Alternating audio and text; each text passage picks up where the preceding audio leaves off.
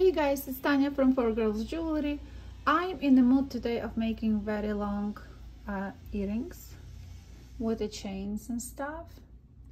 So I will not bring any measurement today because I couldn't find today my measuring tape, but this will be just as a motivation for you to see. I will show you how I make actually these components, because all we needed is 3 of them. It's a lot of noises outside too because I have construction next door, and this idea could be also amplified to your necklaces. So if you want to make something similar, it doesn't have to be this. It can be on a piece of chain. You can add more stones and build those long tails if you wanted to. I just want to make jewelry with I probably will change these for maybe something more delicate. Now when I'm working with these, I think I will just change for those instead of the thick chain that I put here. But it's just ideas. So sometimes I will film only ideas and inspiration, sometimes full tutorial, but today we will go with the little component here, and then you can add anything you want, your seed beads, your metal beads, your tiny gemstones, anything you want. I use 18 gauge for this part, and this one was thinner wire. It was left over. I estimate it's probably, I think it's 20 gauge because it's pretty thin, maybe 21, I'm not sure. 20 I think, because it's much thinner than that. And I use 26 because I have 26 thin wire here laying down. It's like almost invisible for combining those together. And I use also 24 gauge for this chain, to create this chain. So basically all the gauges you can use in this piece. You can make it even thicker here, whatever gauge you want. 24 gauge for your, I use 24 always for my rosary linking because I feel it's strong enough.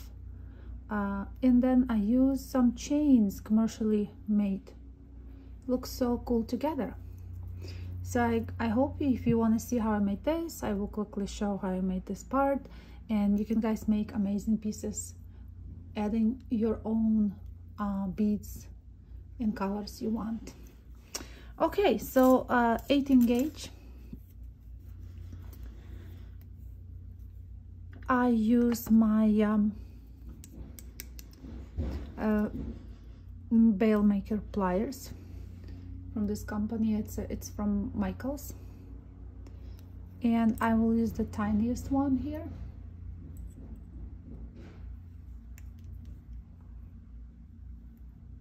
And that's what you're striking to do to make perfect circle in the middle. Just make sure these wires like going the perfectly like this. And because I don't have a tape here, so basically you also decide how long this stick will be for you on both sides. So I will cut. I hate when I use waste wires. I just feel like when I wire wrap, I wanna, you know, without the camera I will probably start here measuring and then making the loop, because I don't like when it's like scraps, like even those small pieces, it's a waste. But I always collect them in my little jar, and then I melt them.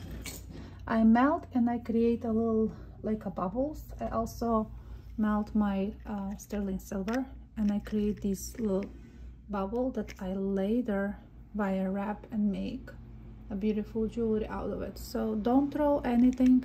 I don't even recycle. I just leave it and make it later little bubbles that I sometimes hammer. Look at this, how cool it is. It looks like almost like a heart.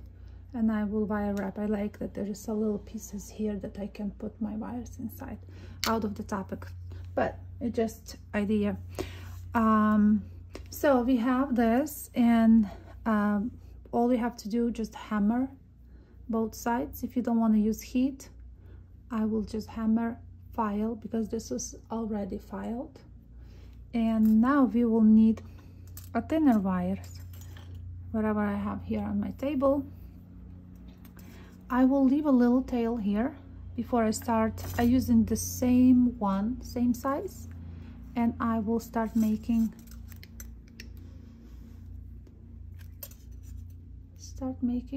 a little windows for my later rosary linking. So we have two, 3,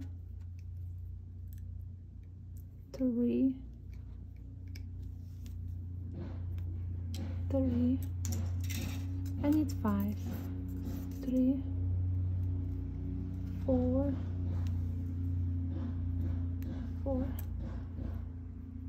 try to even space them nicely, so it's for wire wrapping. Later we will use it. Okay, so we have 5. Now after the number 5, just like this, straighten it. Perfect. And I will cut. Okay, so that's what we have. So now we will use these two together, and we will use our 20, you can use 24, 26. I just have 26 very thin wire. What I did is I started from the middle, but I didn't go inside. So yeah, so we start from the middle. Let me just do it. Okay, we have 5, so we start from the middle. I just wrapped twice in the thing, 1, 2 in the loop. Okay, there we go.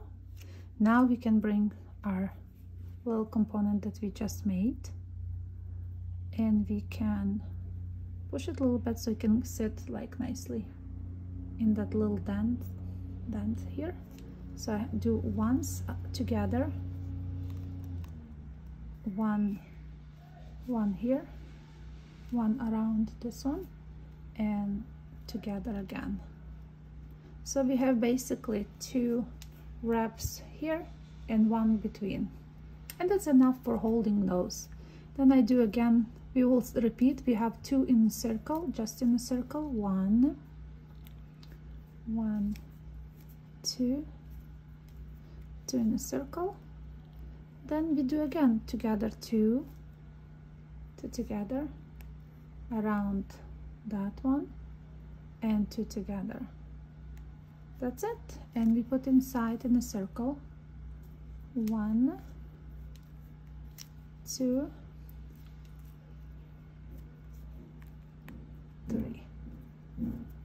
3 actually, and that's it. And I will cut that over here. Yeah, so it's between the wires, so push nicely so the end is right in the middle of that. That's it. And we continue doing the other side, because we did 2, remember, and then we add together. Remember to do around just the one that with the bubbles, and then again 2. If it's spaces like this and you feel like you wanted to, you can bring that closer with your pliers. And now we go inside in the one. We just simply make it look the same. 1, 2, then the wire after the 2 go between those last one, together around this one and together again. It should be enough of space. And then you go inside in the bubble and make 3 and end wire. So 1, 2, and 3. That's it. And I always cut so it will be between. If it's like in this case, I can put in the middle of the circle there, like somewhere that will not catch anything. If you wanted to put a little glue on those wires at the end, it's possible too. So I like, now we have to deal with this tail, because see, I have it here too. Like there's a little wrap here on both sides.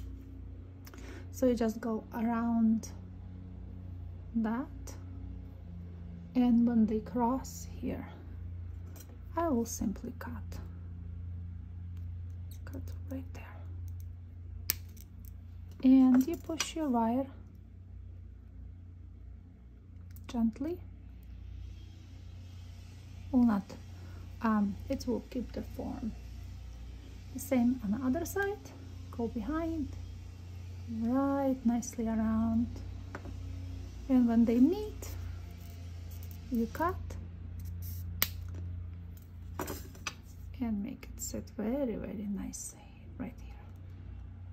Okay, now your component is done. Can be closer there or short, like a visually, so it's look the same from both ends. That's it. Done.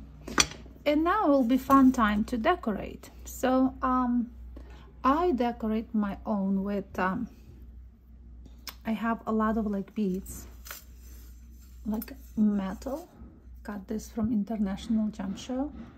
It's a beautiful shape. See how it's like 5 points. I really like it. It's a metal, but they are so tiny. So I make rosary link. I make here, if you create something like that, you can also start it from the middle, then make it smaller legs on both sides, and I use some chains between, and these two, and some stones here, and now I put the Chinese crystals on the bottom with just 2. Guys, I think you can create, they are so light, these earrings.